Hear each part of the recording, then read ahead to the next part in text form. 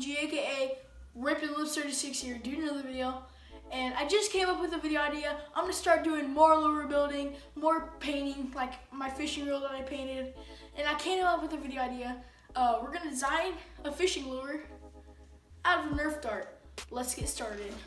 All right, so first off, I don't know if the fish are gonna like the color of this orange.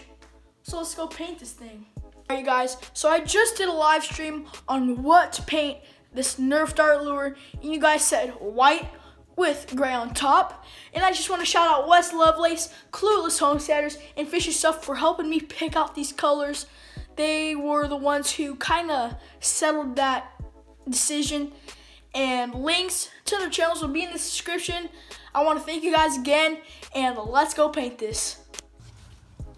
Alright guys, so I'm not going to be hanging this thing up on a string. I'm just going to paint this. And thanks again to the people who recommended this color. And there is water from the rain. And I'm going to paint this thing. So let's get that out. And let's paint this. So again, oh come on. Okay, there we go. So once again, white with gray on top.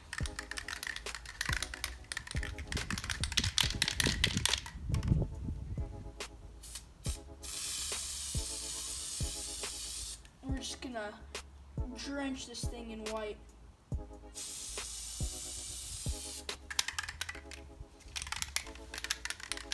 And I don't think it's gonna fill up the whole Nerf dart.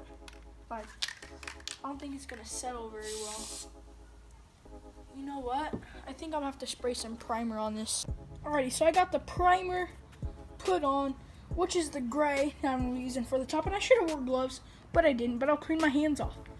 So it's time to spray paint this thing in white, and then we'll later go on and stripe the gray back on top. So let's do this. Okay, so this white is not holding up pretty well on the Nerf dart, but it's kind of a mixture of gray and white, which I think is different, and it's kind of cool. So we're just gonna let it dry like this. Come on, focus, there you go. And then I'll do the gray stripe on top. All right, this thing is somewhat dry now. It's not the best, as you can see. There's missing spots, but here's the whitish grayish color. So we'll go light gray, and we're gonna do the gray stripe on top. So wish me luck with this. This isn't looking good, except the gray stripe. I mean, I don't expect a lot. And it doesn't have to look that good for a bass to eat. I've caught a fish on just a hook, and that's gotta say something. So I might just do a Ned rig type deal.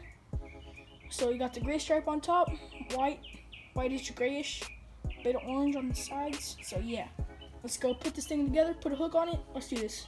So what I'm gonna do is I'm gonna put this through the top right here, come out the bottom, tie a loop, put a treble hook on it, and then tie a loop up at the top. Put line on it, and so if this does break, it's still got the hook kind of tied on, so if it breaks, the fish will still be on. You get what I'm saying? So yeah, let's do that right now. All right, so here we have one of the ugliest lures in the world. Okay, we got a little lure, a little treble hook on the back, and we got a little loop to tie or knots. So I'm gonna go try and repaint this thing. It's got a nice little round to it. This thing is stupid. How am I even gonna get a bite on this? I'm gonna have to get so lucky. But these fish out here are monsters. Not monsters like big, but like crazy, just like Cookie Monster. So let's go try and repaint this. Alright, as I said, everything's put together. So we're gonna try and just paint this thing straight gray. So we got the gray right there, and let's do this. Right in here, we have the finished product. All right, and that's gonna be for today's video. Look at this thing. This thing looks so stupid, but so cool, but stupid at the same time. You know what I mean? Like, out of a Nerf dart, it's not that bad. So once my arm gets a little bit better, we're gonna go try this out. Maybe bedfish with this thing. And yeah, thanks for watching. This is a weird but fun video, and as always, Isaac G, aka Rippin'Lips 36, signing out.